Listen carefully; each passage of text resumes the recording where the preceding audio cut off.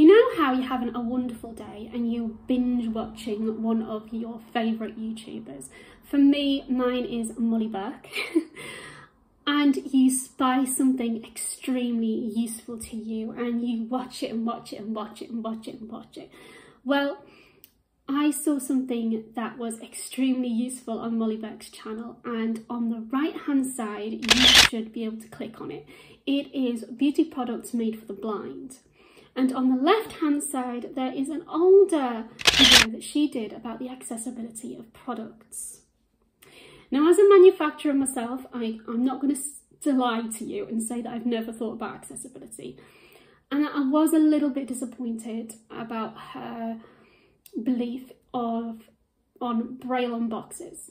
Okay, I'm not going to lie to you, I was a little bit disappointed because I as a manufacturer find it so frustrating trying to get both affordable prices for packaging and the product along with accessibility, because accessibility is considered as a niche market. It's not considered as something that we should just do as a universal design.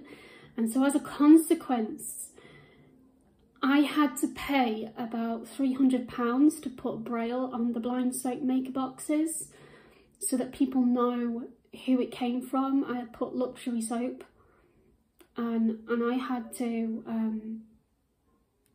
pay £300 to have the luxury of putting it on my boxes. I did deliberately choose a lot of colour on my product so that people could see the colour on the product and say, that's such and such a fragrance, I like that. Molly Burke is a big proponent, it seems to me, as an individual blind person, of herbal essences, and I don't blame her because she is promoting their universal design on their packaging. So I thought, all right, okay, I used to use herbal essences. I used to absolutely love herbal essences. I'll get to the shops, I'll go and have a look at it, have a look at the packaging again,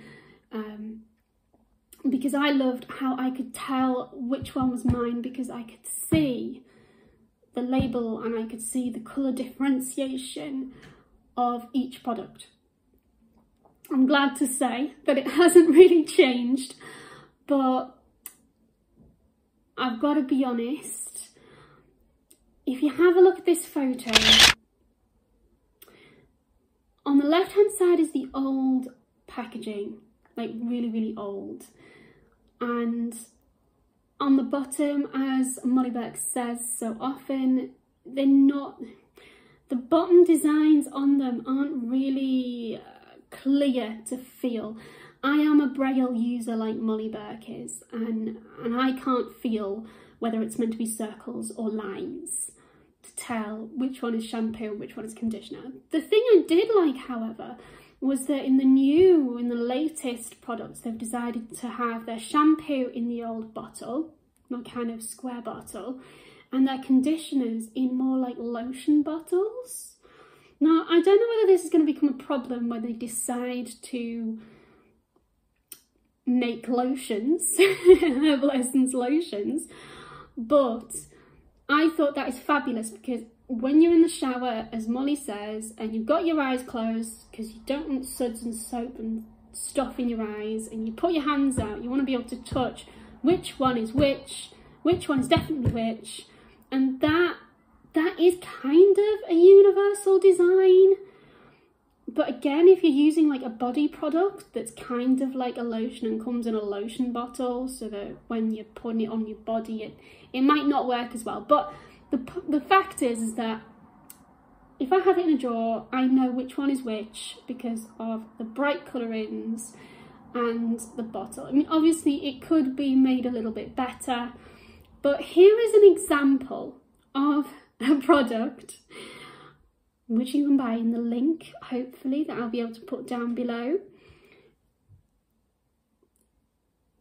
that I am a little bit jealous of. I'm not gonna lie, I am a little bit jealous of this product because it does have a universal design. Now, here it is. It is by Amway or Amway, okay? I don't know how to spell it.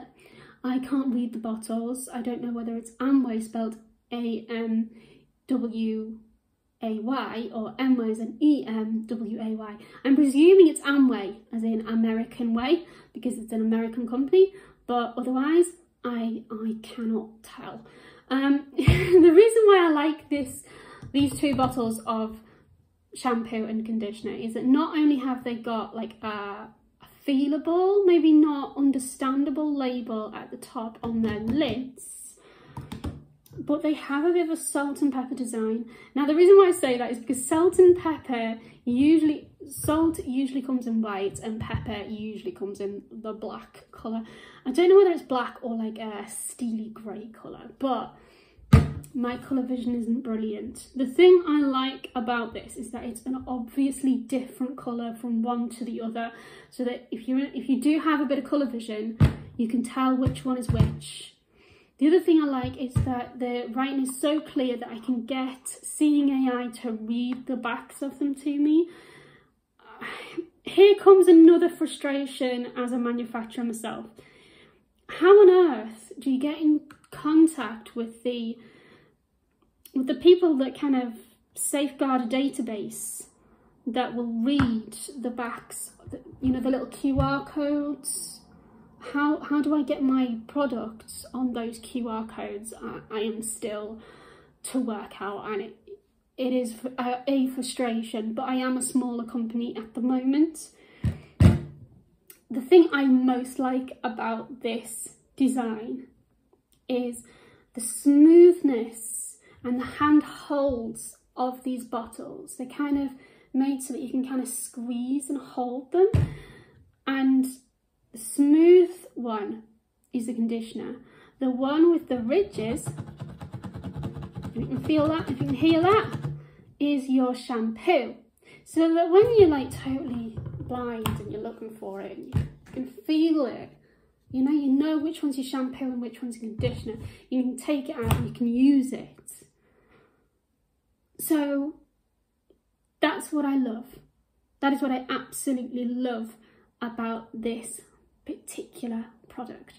Again, I am hoping that I will be able to get a link on the bottom of this video so that you can just either click on it or type it in, or I'll probably add a link to the description bar below so that you can just click on it and it'll take you to where you can buy this product. If you really want to, don't feel you have to, but I use it and it's nice to just support someone that thinks about everyone and values everybody and tries to do their best to make sure that people can actually access what they want to access. So I wish you a good day and I will see you soon. Bye.